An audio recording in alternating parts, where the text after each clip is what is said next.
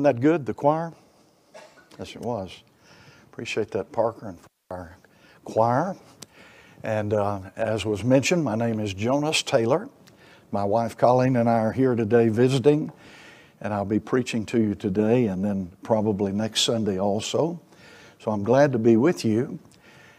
Colleen and I live in the area around Mount Juliet, just a few miles east of there.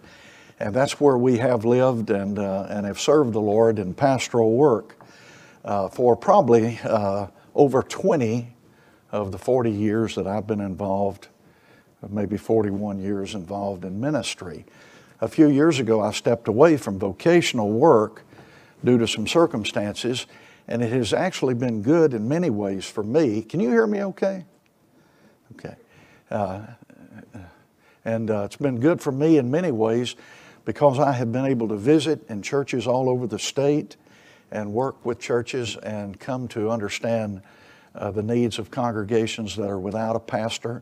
And it's pretty nice having an opportunity to see a different crowd every few weeks. Can you, yeah, you can say amen to that. Yeah. And we have 4 children, and they are grown. We have 2 daughters, one in Wilmington, North Carolina, right on the coast, and we have one in the area where we live in Wilson County. And we have a son who lives in Birmingham, and then we have a son that lives in Memphis, he and his family. So they are scattered. We didn't ask for that, and you have to deal with, we didn't ask for that. But thankfully, we have a loving family, and we've been able to raise and enjoy our children, and are thankful that they know the Lord and are stable and are serving Him, and so we're glad for that. Also, in the work that I have done, I have pastored churches in Wilson County primarily, but I served a church in Chattanooga in the community of East Ridge years ago. And then for 6.5 years, we lived on the eastern shore of Maryland, and I served a First Baptist church up there. And it was a great experience up there, but I got addicted to blue crab meat. If you've ever eaten the Maryland blue crab, it does funny things to you, you know. And so we moved back to Tennessee. I had to go to rehab and, you know, get over that. And but nevertheless, we missed the catfish and other things, the southern things while we were there. And then I pastored a church in Mayfield, Kentucky, and that would be not very well known, except for the fact it was Mayfield which took the brunt of the tornado that went through Kentucky a few months ago, and the north section of the city, to include parts of the downtown, were completely destroyed. Thankfully, I lived and served just south of the downtown area, and none of my former church members were directly affected by it, but it destroyed downtown churches that had long-standing ministry there, and 2 of the 3 that were destroyed are not building back. So it's kind of a tragic thing to think about that. And Colleen and I have been talking about taking a trip up and spending a weekend just to go up and visit with former folks and see the area and just be able to have our hearts tuned to what goes on when people suffer loss. And so we've talked about that. Nevertheless, good to be here with you today in First Baptist Church in Owensville. We got lost the first time we came here, and it was because of her ways. And they sent us, we took 46 turns from Burkett Road on the north side. Finally, we got here that day, so hallelujah. You know, we have a neighbor who moved in next door to us, and we live off the road a ways, and he lives up closer to the road, but he's becoming a good friend and a good neighbor. He came here from San Diego, California, where he spent his entire life in law enforcement. And he's such a happy guy in retirement. And he went out and bought a lawnmower and started buying equipment. And I think he's nuts. He's doing all this yard work and his wife's planting things, and last year, he kept me busy just loaning him stuff, And so last weekend, Sunday, he's not a churchgoer, not a believer, he got out and mowed his grass, and that was a bad sign, because that means that I'm going to have to do that pretty soon, And I mow about 5 acres and have a lot of trees and a lot of chainsaw work, and it's a busy job for me. And in addition to that, my neighbor in the back, his health finally took him down as far as mowing. He's about 91 now, but he mowed until he was in his late 80s. And so last year I agreed to mow his grass. He has 5 acres too. And so he likes it a certain way, so I'm doing a lot of mowing. And in the end of October, when my last mow was done, I thought, boy, I'm glad of that. Now I got to start that process again this year, which reminds me of a story about a guy who he looked forward to mowing on Saturdays. He enjoyed mowing his yard, and he'd get out and mow his yard mid to late morning, and then he'd take a nap on the hammock underneath the tree, and that was just a Saturday habit for him.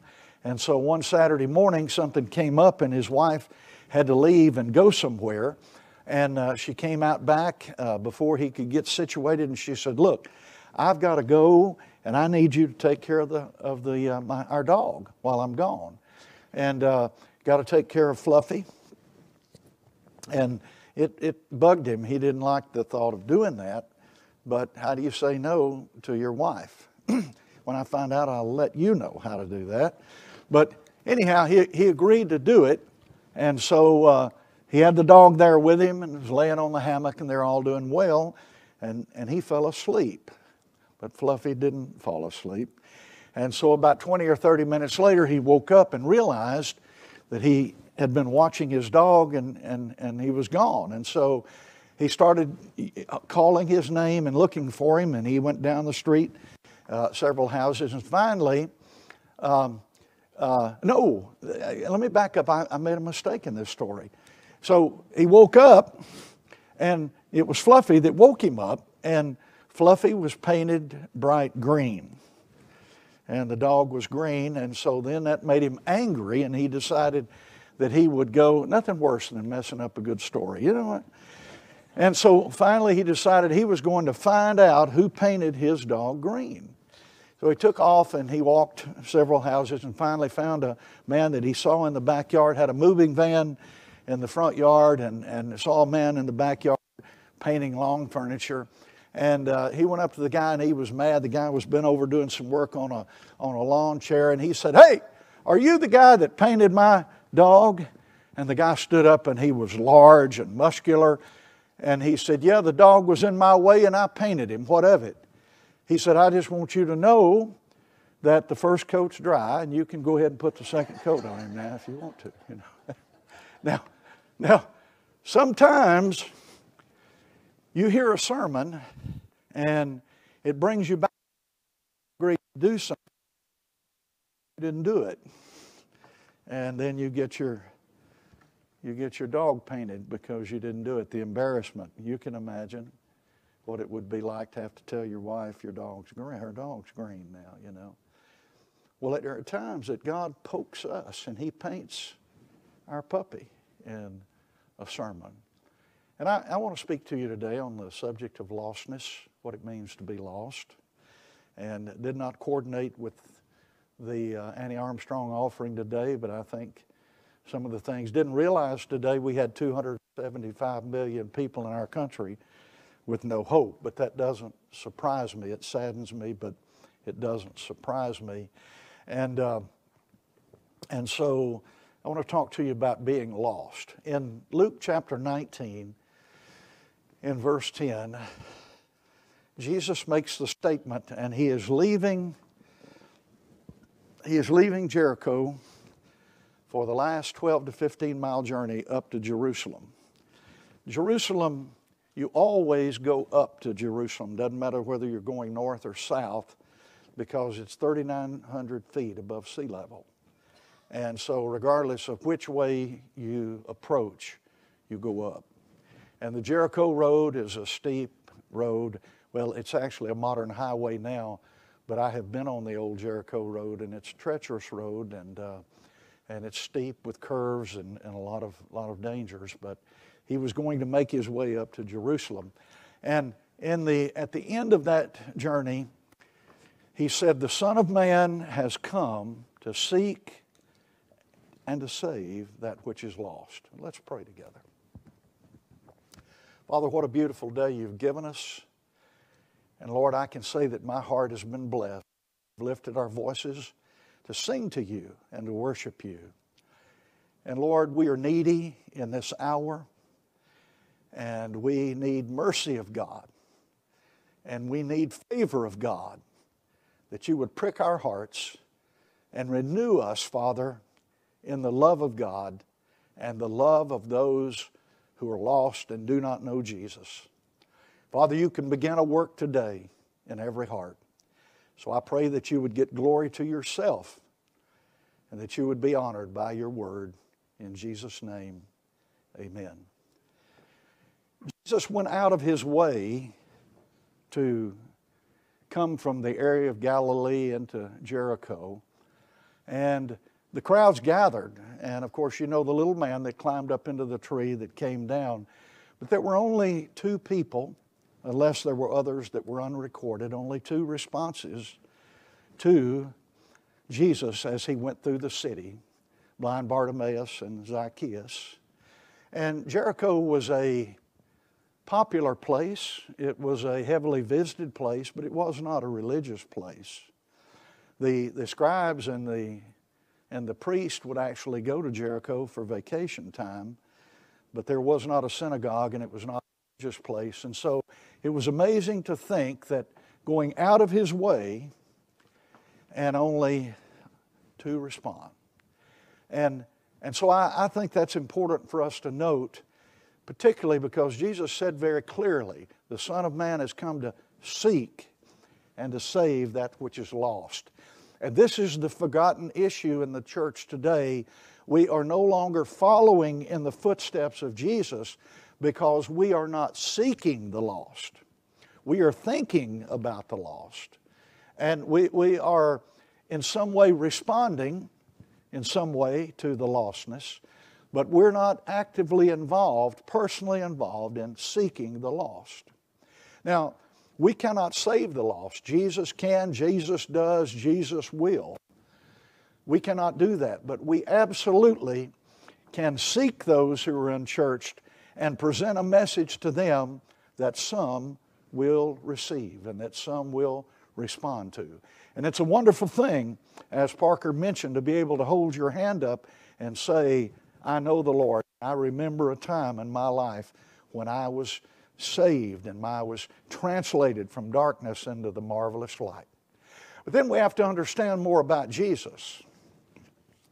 Jesus was doing what he was doing because he is one with the Father, and he has a heart for lost people as the Father has. Now, in John chapter 3 and verse 16, the Scripture is very clear. For God so loved the world that he gave his only begotten Son. And it's important to note the word so loved the world. Now, we think about God's love for a lost world, but we often undervalue the love of God. We don't understand. So I want to take the time and liberty today that sometimes you can't do, but we understand that God loves, and he is love. But in the verse there is the word agape, and it's a word that was foreign to the Greek culture in most regards prior to the New Testament era.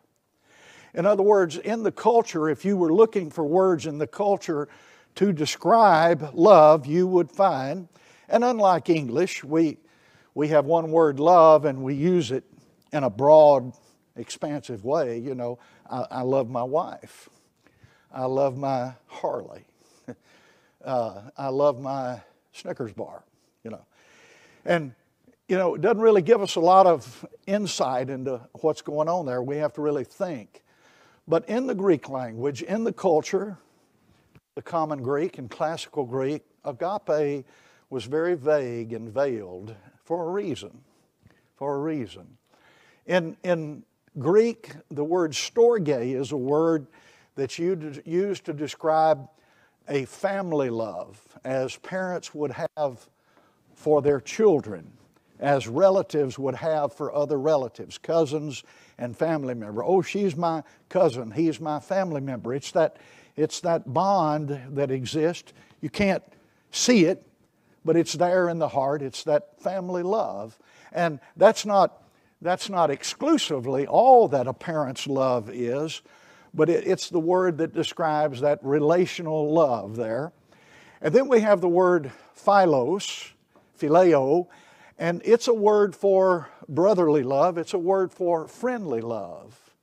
It's a word, we're looking at a class reunion and looking back at a lot of class members of mine, and I think about the warm friendships that we had and the people that I was close to and we delighted in. We leave high school and we go away and we forget a lot of those things, because sometimes phileo can be a delight that comes from a common experience or a togetherness like you might find in a classroom, And so recently we were looking to locate a class member, and a couple of friends of mine said, well, he's dead, Gary's dead. I said, I don't think he is. I never heard anything about it. I don't think he is. And they said, yeah, he's dead. I know he's dead.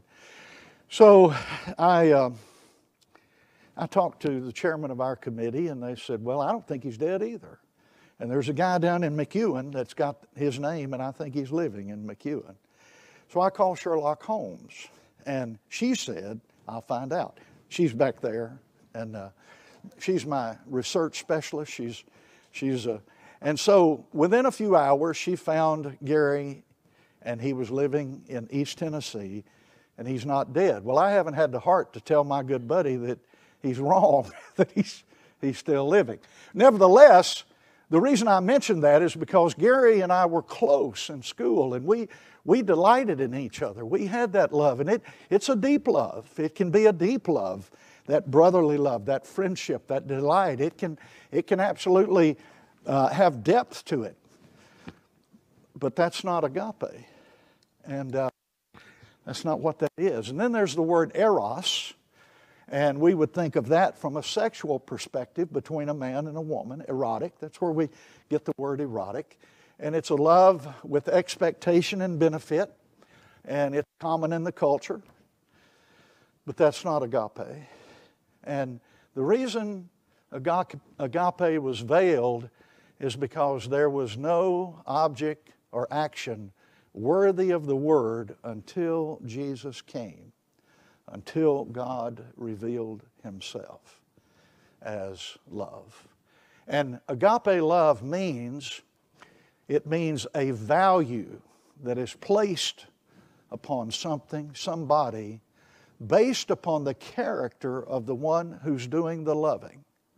I don't know why God valued me as he did and does, but he does.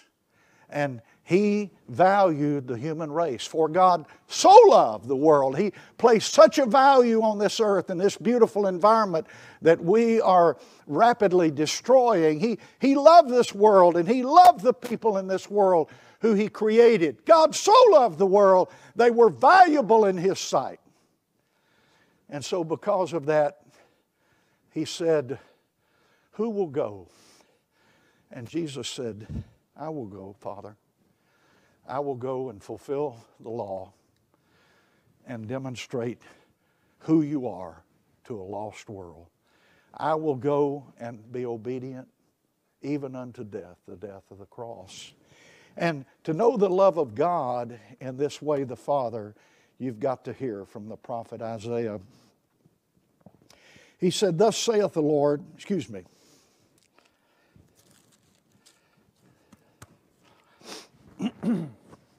who hath believed our report, and to whom is the arm of the Lord revealed?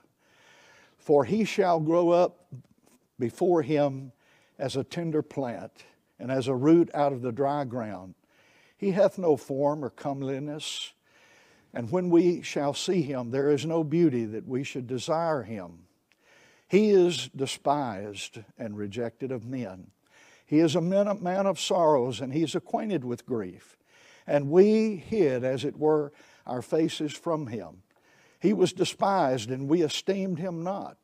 Surely he hath borne our griefs, carried our sorrows. Yet we did esteem him stricken, smitten of God, and afflicted. He was wounded for our transgressions. He was bruised for our iniquities. The chastisement of our peace was upon him, and with his stripes we are healed. All we like sheep have gone astray. We have turned every one to his own way, and yet the Lord hath laid upon him the iniquity of us all. And then in verse 10, the Scripture says, and it pleased the Lord to bruise him, and he has put him to grief because of his love for us. It's almost more than we can comprehend to understand how God values lost people, to the point that he would send his Son to die on the cross, and that Jesus would so willfully do the Father's will and not his own. Jesus said, I have come to seek and to save that which is lost. And listen to me, nothing has changed. The world is as lost today as it has been. We have not improved our spiritual condition or our relationship to God since sin entered into the world. And there will be a remnant saved, but it will be those that God is able to save because the people of God are out seeking to save those that are lost. Jesus said in Matthew chapter 7 and verse 13, he said, enter ye in at the strait gate, for wide is the gate and broad is the way that leads to destruction, but narrow is the way that leads to eternal life. Now, the issue here is not the path, it's narrow, which would mean that you would walk through one at a time. My parents couldn't come to Christ for me. Yours couldn't you. We have to walk one at a time, and we have to enter in to the gate of repentance and faith in Jesus Christ. And he goes on to say that the broad way, the narrow way. And the Greek word there for those two descriptive terms are the word stenos, from which we get the word stenosis, or the narrowing, from a medical term. And it literally means this is a serious matter. One individual at a time coming to faith in Christ. And Platus, wide is the gate, and broad is the way, and most people are lost. Listen to me. People are lost. Nothing's changed. They're lost in the world today. And somehow we have gotten so busy that we have forgotten that. It's amazing. And sadly, the people in the world who are lost, they don't know they're lost. They don't know it. Most of them do not know it. Now, obviously, there are exceptions to the rule, and there are people who are dealing with issues from in their own hearts. But for the most part, the Scripture says that the devil has blinded their minds, and they don't even know. Now, hypothetically, you could be an individual on a journey, and you could be forced to leave the beaten path and go into a heavily wooded area that you were unfamiliar with. And as you went through deeper and deeper, you might be in a perilous situation. But there would be hope for that individual because he or she would remember before they went into the woods, before they got into that danger, and so they would have a chance of getting out and getting through that. But listen to me, if you're born in the woods and you're born in the world lost, the odds are you'll never get out of there. You'll live your whole life and die in a situation like that. And the people we touch and talk to and work with and live by, for the most part, they're lost. They're separated from God. And God is speaking to our hearts. Wake up, wake up.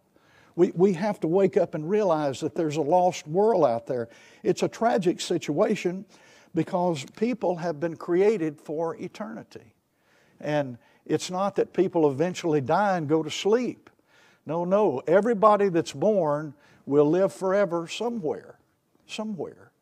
And the Scripture says that unlike the animal kingdom, God has placed eternity in the hearts of people. So somehow they know there's something out there, but they have no way of really knowing what that is or how to connect with that.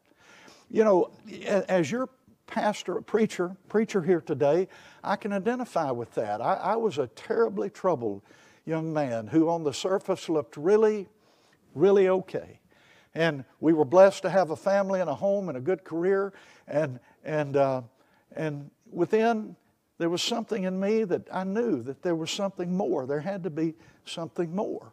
But I didn't know what that was, had no idea how to find the answer until the gospel came, until people came and knocked on our door and began to tell us about Jesus. And I want you to know, I think it's funny to me, I laugh at it, but I'm an old locker room sports guy, 3 sports, and played a lot of sports and hadn't been in church since I was a child. And so the night I got saved, I didn't know how to say praise the Lord or hallelujah. I said, hot dog!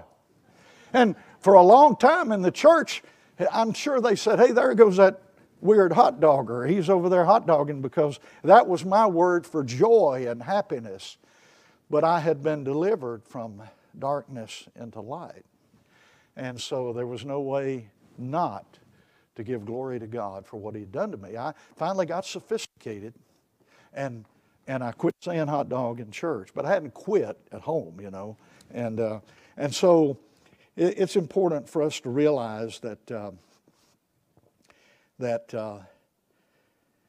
people are lost. It's a tragic thing. By the way, in Matthew, it's not a suggestion, enter in at the straight gate. It's an imperative. It's a commandment.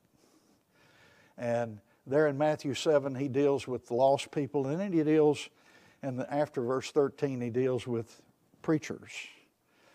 And you remember He said, Lord, Lord, have we not preached in Your name? Have we not cast out demons and done many wonderful works in Your name? And Jesus said, depart from me, because I never knew you. He didn't say, I don't know you anymore. People are lost. This is no game. And they're lost. And they're spiritually disconnected. They're walking in darkness. Their minds are blinded. And how they need deliverance more than anything else. And I'm afraid to say that we as a church overall are missing the mark terribly. We're missing the mark. People, you know, you think about it. I occasionally lose my cell phone. And I have to admit, I'm learning as I grow. And I don't worry about it anymore until my wife tells me how much it costs to replace it. And I've lost my keys, and I've lost different things. Lost a wallet or two, and little angst, little trouble, little sense of concern, but it goes away. But listen to me, that anxiety, that undefined dissatisfaction, it never goes away in the heart of a lost person. Never goes away. And they're lost. And they're dying. In Luke chapter 15, if we go back a couple of chapters, you know the story of the lost sheep. And the shepherd leaves the 99 for one, and the woman who lost a coin, and she doesn't stop until she finds it. And the story of the father and the lost son, and how he rejoiced when his son came to himself. There is joy in the presence of angels when a sinner repents. This is the church's work. Listen to me. I'm not here to rebuke today, but I could rebuke. But the church overall have missed the mark. We're way off track because the church today, with a desire that nobody go to heaven, we've watered down the message. And you never hear sermons on lostness or sin or the law. You never hear people pressing the issue of a broken relationship with God. And we found out what kind of music style the people like. And so we've started entertaining them, and we've started telling them how good it is to know Jesus, and all He wants is for us to worship. That is not true. God is the one who saves, and His first priority in saving us is to teach us to serve Him as sons and daughters who serve the Lord. The church today, people are not serving. They're going down and they're getting a fill-up, and they're going back out into the world. They're not serving the Lord. There are no demands made upon them. I think there's a real danger.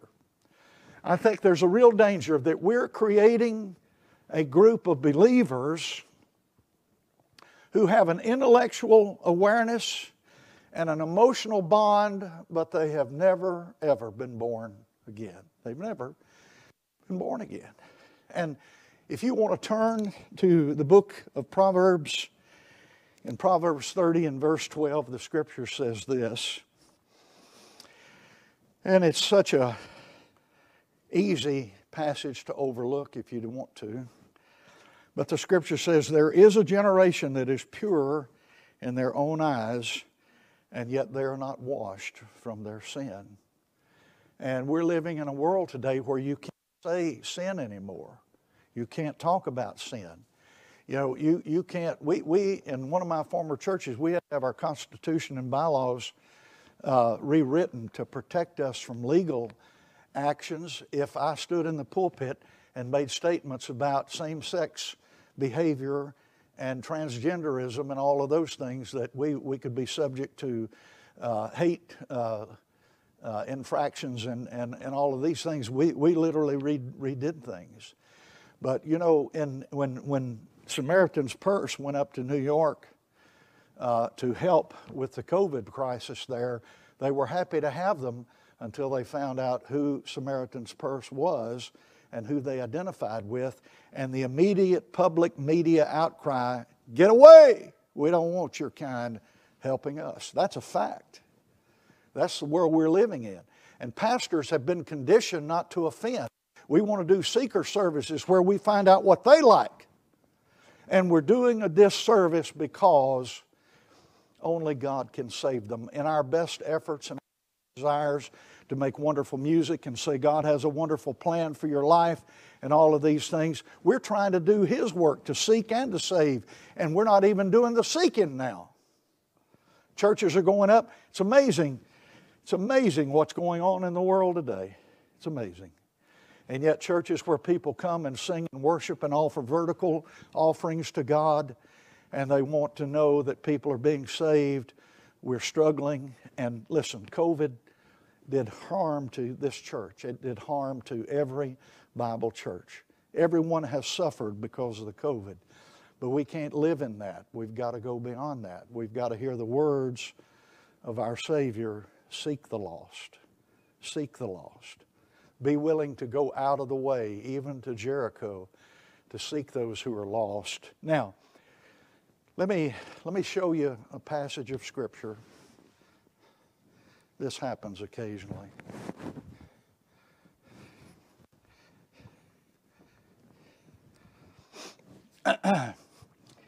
In Acts chapter 20, in verse 20,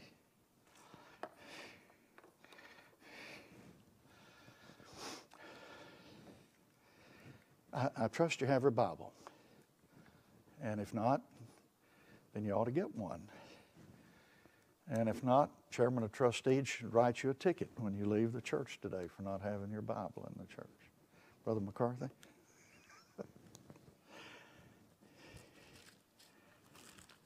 I don't need to turn. The Apostle Paul is leaving Ephesus, and he's on the journey will take him to a martyr's death. And he is much loving of the elders and the work that was done through the ministry there. And he said, I've not shunned, in Acts chapter 20, in verse 20, he said, I've not shunned to keep anything back from you that you needed that would be profitable for you. And in verse 21, he said, testifying both to the Jews and to the Greeks, repentance toward God and faith in the Lord Jesus Christ. Now, you might ask me today, Pastor, what are the bare essentials for going to heaven? What are they? And I would say to you, there are two: repentance toward God and faith in the Lord Jesus Christ. And we're living in a world today when we are not making the message clear, and we are not demanding that people turn from their sinful lifestyles and trust Jesus Christ as their Savior. We've made it so easy that they are not willing to do that. And listen to me, it's a crisis. Are you willing to give up all of the good things that you enjoy? Are you willing to give up the lifestyle? Are you willing to give up all of the perks and the things that you might think are just good things, and yet they're idols, maybe idols? You know, cell phones, goodness gracious, how many people are worshiping cell phones today? Huh? You know, you could say amen. You didn't, but you could. People got to go to rehab to get off the addiction to iPhones. Children are addicted to electronic media. We've got all of these things. What if we spent as much time thinking about the lost as we did running the cell phone and all the media and all the entertainment industry? It's a difficult thing. I'm not sure what time I'm supposed to quit, but I'm one of those guys, I don't quit till I get done. So, I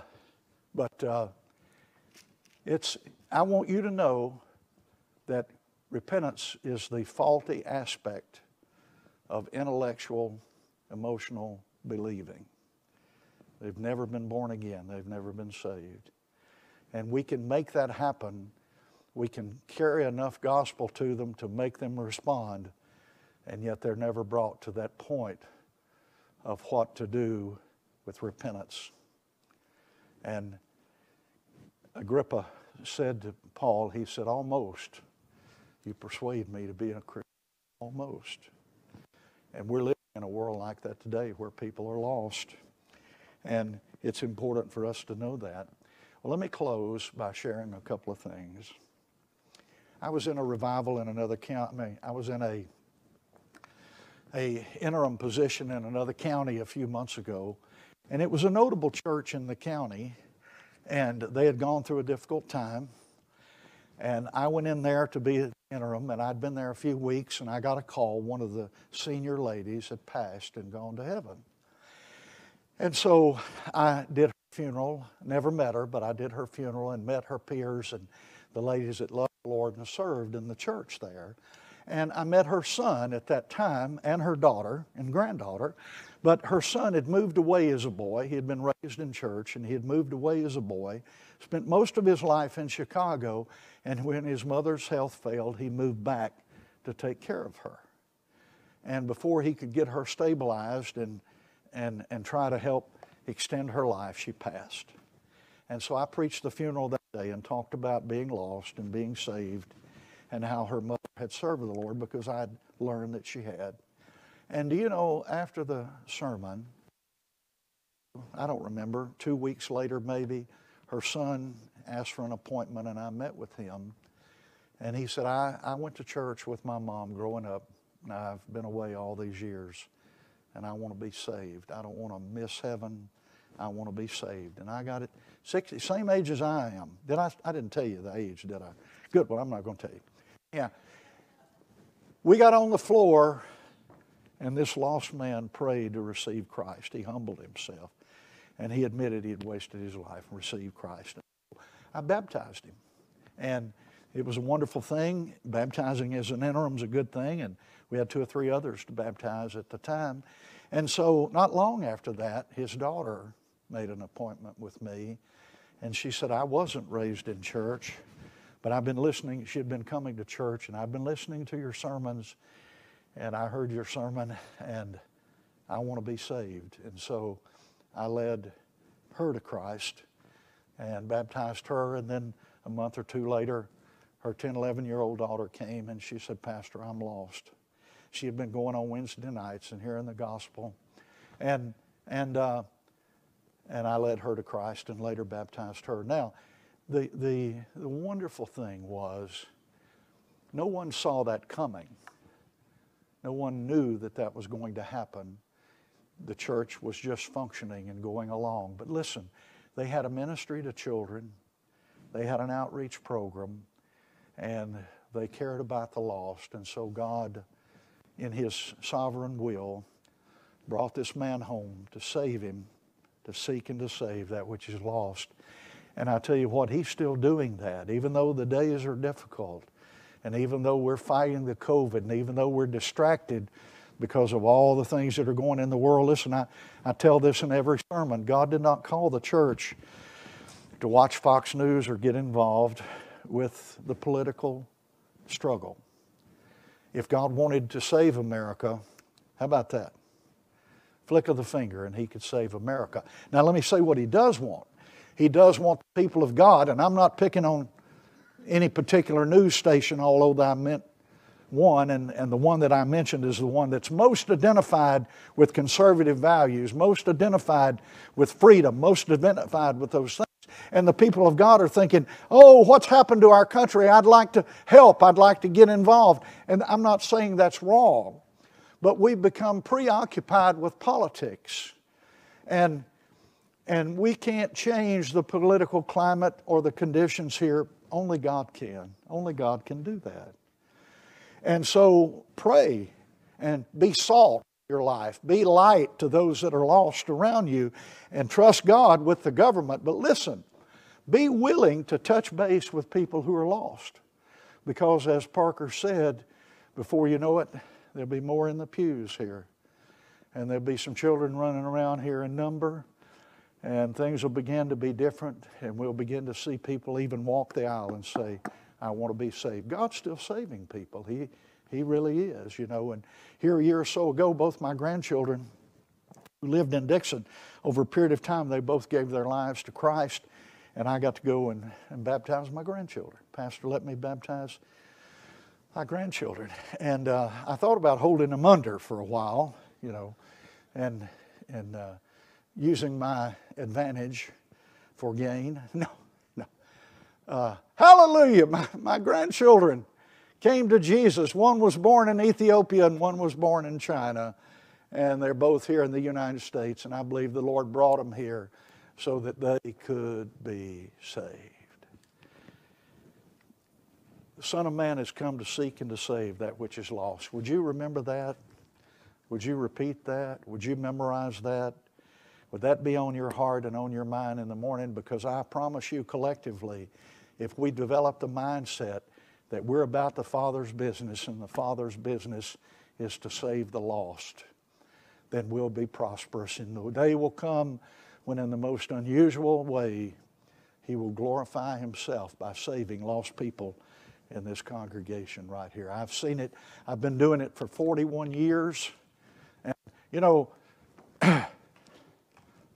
I met my old English teacher in the hospital one day doing hospital rounds. I was in my late 20s, early 30s.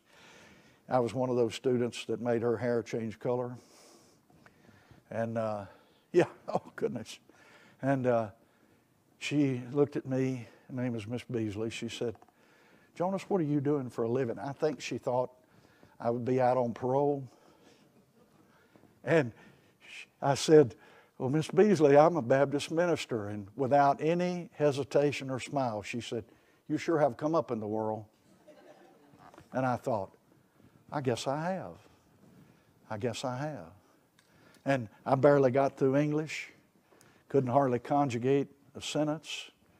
Found out when I was an adult I was smarter than I realized. But it took the love of Jesus to take me out of the darkness and out of the lostness and out of the brokenness and put my life back in order and give purpose and meaning to it. And listen, I expect everybody here today knows the Lord.